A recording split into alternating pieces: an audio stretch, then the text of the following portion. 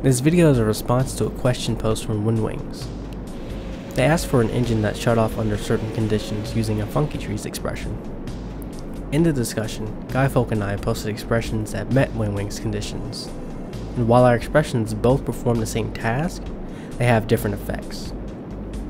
So I've set up two demonstration engines on this plane to give a visualization of what is happening. Now that we're in the air, I'll throttle up to 100% and turn on the demonstration engines. The left engine uses GuyFolk's expression, and the right engine uses mine. At 100% throttle, both engines perform the same and output 15 kilonewtons of thrust. As I throttle down, however, towards 25% throttle, something interesting happens. The engine on the left approaches zero thrust as it gets closer to 25% throttle, but the engine on the right remains proportional and approaches 25% thrust. And both engines still shut down if I go below 25% throttle. The reason why the engine on the left reads 0 at 25% throttle has to do with the linear interpolation in GuyFolk's expression. What this essentially means is that we should take this line and push it somewhere else! It takes the entire throttle range and squishes it in between the 25% mark and the 100% mark. Now, GuyFolk's expression used inverse linear interpolation. This is the reason the engine starts producing thrust at 25% throttle. If they use the regular linear interpolation expression, then the engine would remain at 25% power at zero throttle input.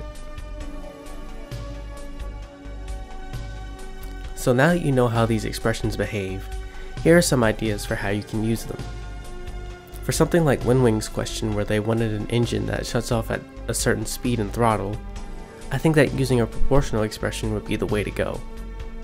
In real life, some engines require sufficient airflow before they can produce thrust, as well as having a minimum throttle to avoid flameout. I think that this type would better mimic that. One way the inverse slip expression could be used is for an afterburner or supplementary engine. This enables any user to adjust the power setting in which the engine turns on.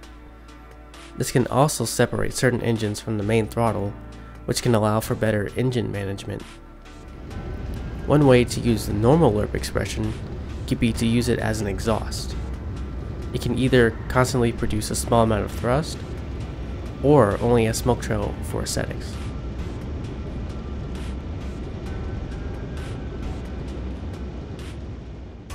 To be completely honest, this is the first time I've gone in depth with funky trees. Linear interpolation is also a new concept to me, so I'm not quite sure in all the ways it can be used. Either way, if you have any questions or comments about this video, feel free to leave them below. I'm planning on making more funky trees content in the future, so feedback is much appreciated. Either way, thank you for watching and I hope you enjoyed it.